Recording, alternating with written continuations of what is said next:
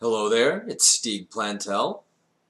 This is how masking works in Animate CC.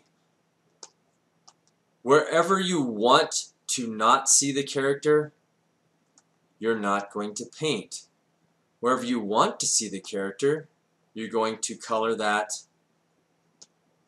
and put everything into a mask layer. So you'd right-click this and go mask if you want to do that.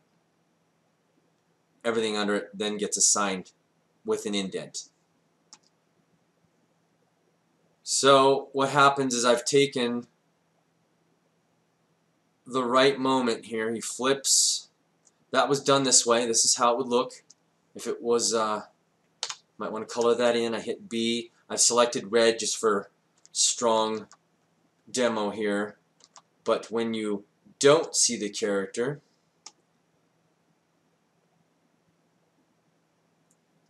like here, between these two frames, see how the back end of his body goes behind the wave logo element?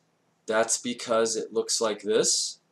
There's nothing painted there, but everything else is indeed colored in. So let's see. Boom. Boom. We should probably, it would be great to color this one by copying what you've done. Don't do more work than you have to. Control Shift, paste in PC, Command Shift V to paste in a Mac. Layer properties. Okay, right there is where you're going to want to see more tail coming around here.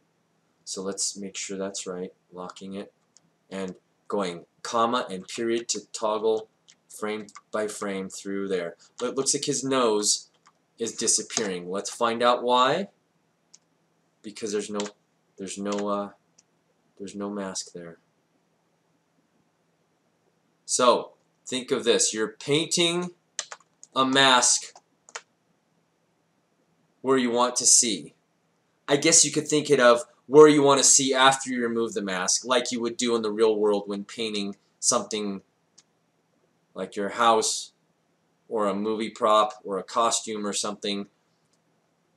It's a little bit reversed in my mind, but maybe it makes sense to you. But I just thought I'd make this point so that if anyone is confused, this will help. So there we are. I'm going to go paint this little bit right here. B. I'm hitting B as the brush. Oh, I do not need that right now. Camera. B. I might have hit C on my keyboard while I was talking. But no problem. You can recover and see that indeed this is the technique. You just lock your layers so you don't ever paint on the wrong layer, because that really sets you back and is no fun. And there we are. Masking in Animate CC, so you can